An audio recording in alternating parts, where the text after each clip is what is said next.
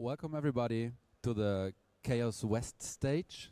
This is a self-organized session for you people with your ideas which were not able to be presented in the big halls. The first man up on the line is a very good friend, lynX, who was partying a lot last night, and that's why we started late. Please have an applause for lynX. Thank you very much.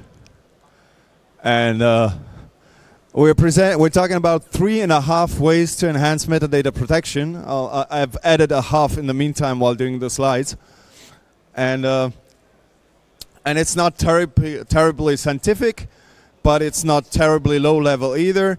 I realize there is kind of something in between that people are not totally aware of the possibilities regarding metadata protection. They just use Tor, and Tor doesn't always do the job. Why is it even important? Well, metadata protection is the only thing that we have that protects a kind of freedom of association on a digital level. And that actually has implications on our ability to exercise democracy. So it's not something that a few interested people should be caring about. It should actually be a fundamental function of the internet for the entire society, so that democracy remains or becomes useful again. But let's skip all the politics for today. We'll get back to politics later on other days and talk about the technical details.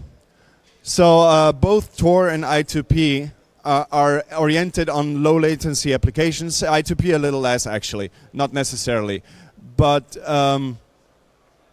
especially because we always want to get on some website on the web, and trying to access the web is the problem itself. Because the web is architected in a way that even if it is providing static data with text that has been lying around for years maybe, it is artificially creating an urgency to be real-time connected to the web server and get all those images and all those inline elements and get all that. And that makes it super ideal for fingerprinting who is looking at something. So if you're accessing the Facebook timeline, dashboard, something, if you're logging into Facebook, the combination of pictures and texts that you're going to be presented is probably unique enough to fingerprint you and recognize you when the data arrives on your web browser. So we want to have some options how to address that. And one thing that the Tor community occasionally talks about is how can we have a constant bandwidth between the Tor nodes. It's a terrible because it consumes a lot of bandwidth. And what are we going to do? We're going to throw it all away and just consume bandwidth? Because if you make a constant transfer to the entry node, if you have a constant transfer of data, then it gets less easy to de-anonymize you. In fact, it is already possible in the way you use Tor. If you use Tor with always the same entry guard, just one entry node, which is the default anyway. And it has been tested and proven. There's a paper presentation that I didn't mention here. I think it's linked on our webpage. That showed that if you're using Tor for several purposes at the same time, like downloading YouTube streams, videos from YouTube or something, then it is much harder to correlate anything you do over Tor at the same time. So it makes sense to design an anonymization system that constantly and intentionally does this kind of protection, to have covered traffic by including all the other applications that you use the internet for into the same stack, into the same platform. We should not be having different platforms for different purposes. Like for file systems, we have IPFS. For routing, we have CJDNS. For anonymity, we have Tor. And then we go to Mastodon. What? Why? So we should actually have something more integrated that gets all the applications into one new stack that helps protect the metadata. So streaming, social networking, file sharing, things that should all be integrated so that they protect all the low latency communications. Another thing is making dedicated applications. So when you're writing a dedicated application for a networking platform, then you can pass entire packets, entire messages in one go, and the network can optimize to send the entire message, and the network can protect you from the message getting fingerprinted, like separated into pieces. That's the problem with a POSIX socket interface. If there's a space between the entry or the exit from the anonymization network and the place where the data is sent and generated, that is where traffic shaping attacks are possible. And that is exactly what we do all the time when we visit the regular web. We leave a Tor exit node and we go to a web server. And from the web server we get material, and it is being sent to us on a best effort delivery along a socket. And the problem is that attackers in between can repackage the transmissions in smaller packets and make them shape them in a way that they are unique. And if this shape can then be recognized at the receiving end where you are, then you can be de-anonymized. That is the major weakness in the Tor architecture. Okay, as long as you have your Tor router on your own host, on your own computer, that is pretty hard because they can only shape the packets as they go in, and then it gets harder to find where they come out. Should you have any distance to your own Tor router, then it makes you attackable this way. And the strategically better way to go is if Tor or if anonymization networks weren't just offering a SOCKS 5 or a POSIX socket kind of interface, but if they allow to do real applications that intentionally send message as a whole thing, and it cannot be split apart anywhere. So that can be a way to deal with it. That's why in the GNU-net stack we tend to rewrite all kinds of applications and make them native GNU-net applications.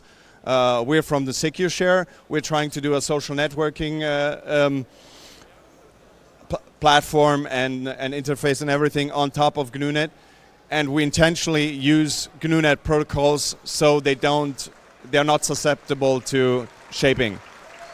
Thank you.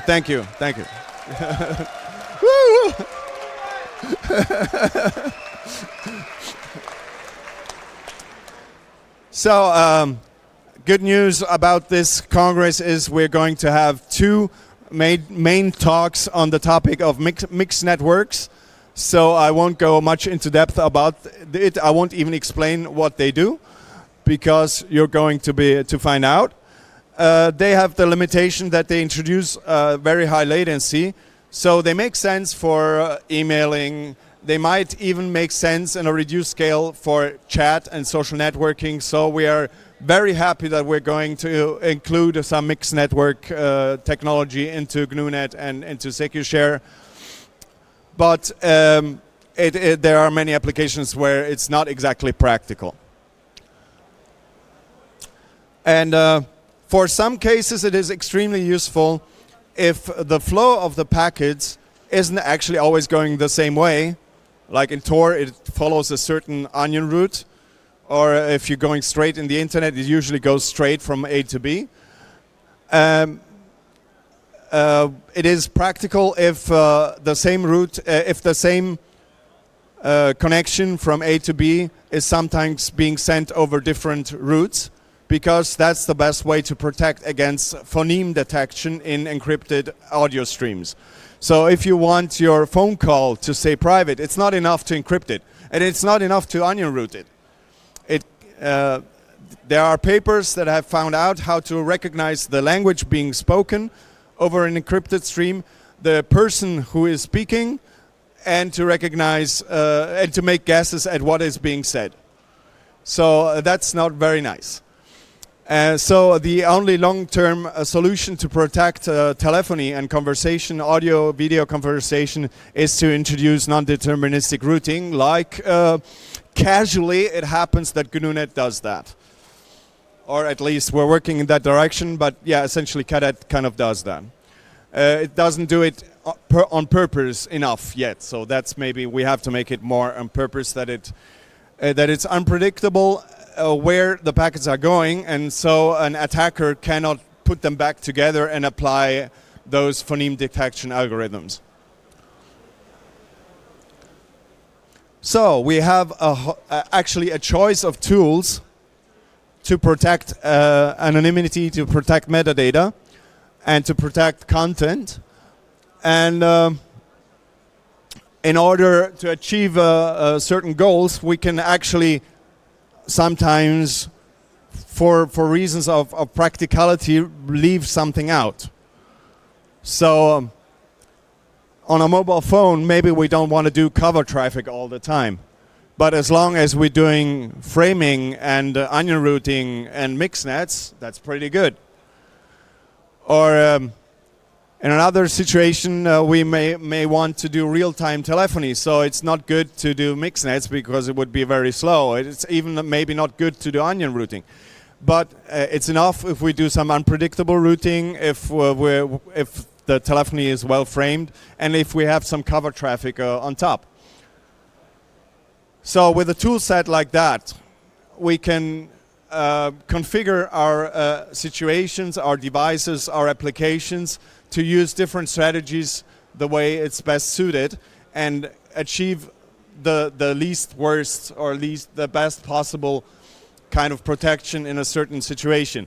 So it is healthy and a good idea to have a Swiss Army's knife of an anonymization technology that is capable of all of that, and then your application or even you as a user can choose which one to use. But yeah, of course, for most users it means it should be automatic. It should be made with an intelligent choice depending on the applications and the situation. And we can automate this, and we can make it available for the general public to have a reasonable metadata protection in whichever situation they are. So this is the story I wanted to tell.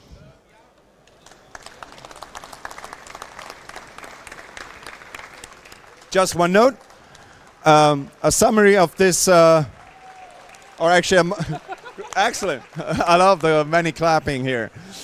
And a more elaborate version of this talk is available on the SecuShare website at the page Anonymity. So I'm essentially repeating things that are written on our website.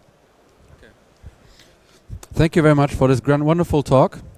I will put lynX on a hot seat for 3 questions that he will answer. You have the time to come up with your own questions. Just come up here, ask the questions, and at the end, please make sure to tell us where you're seated with your assembly so we can find you and talk to you some more. Are you ready for the hot seat? Yes. The hot seat. The hot stand. Basically, it's a hot stand. So GNU-Net, does it work? Can I install it? No. Are you ready for second question? You don't want to hear a little more? Do we? Okay, get ready for excuses. So the excuses, well, I feel I don't feel guilty for saying that GNU-Net isn't ready to install it, because we are from SecuShare and we're the ones spending time fixing GNU-Net right now instead of coding SecuShare, which is a bit sad. Okay. But yeah, GNU-Net is an impressive tool set, and there's always a little thing here or there which isn't exactly perfectly working yet. And we're always so close from, like sometimes we had it working, then something else broke. We're really close at having a stack that works, but installation is not exactly super sexy, so don't define by installation, because we can easily deliver working versions. Or for the friends of reproducible build, we have reproducible version on Geeks on Nixos, and we have e-builds for Gen 2. So don't be frustrated by the installation procedure. It is complicated and it has reasons for being so. And regarding the usage, we hope that soon we can. Actually, we are not sure if we still have bugs or if it works now. So we have to try it out. That's what we're going to do next, is see if we manage to fix the important bugs and it's actually working now. Okay. Thank you very much. Then the next question is, you fixed the internet, is that correct? How do you do it? What's the software development you're using, and how do you interact with the others who help you? That is the subject of another long presentation. Yeah. I mean, what GNU.net does is provide a whole new internet stack, which operates in different ways and a different philosophy, and it's technically more complex than the old internet stack. And it even replaces things like the border gateway protocol, because it essentially it has a way of finding from A to B by itself over mesh logic, using distributed hash tables in a safe and protected way from Sybil attacks. So there's a lot of research. It's very scientific, and I think it needs that kind of level. We are no longer in a situation that we can fix the internet by IETF kind of approach, doing something that works like here and now. We need to learn from what scientists have been working on the last 15 years. What about the programming? Thank you very much. What's the programming language that you use then? Oh, I didn't pick it. At the time when GNU.net started in 2003, they chose C, because C was the language that is being run everywhere. And that is also a bit of the cause of our blues fixing bugs. And I hope that we'll get to a state of maturity that we no longer have to touch the C-level code. There's work going on. That we have Rust APIs, we have APIs in other languages. So I hope that all the application level stuff will happen with safer languages than C. That's cool. Any questions from all the thousands and thousands of people watching this? Was that his waving? No question. Okay, cool. Any recommendations for us on the Congress before I let you go? What are you doing on the Congress? That's a cool question. On the Next Generation Internet NGI assembly page, we made a collection of things that we find interesting. It's not only our own sessions, it's the sessions of friends happening elsewhere, and it's the session that are actually kind of on the topic, on spot, interesting. So we made a collection there, and there's stuff on it. Cool. Then, finally, thank you very much for this awesome talk, lynX, and a last applause.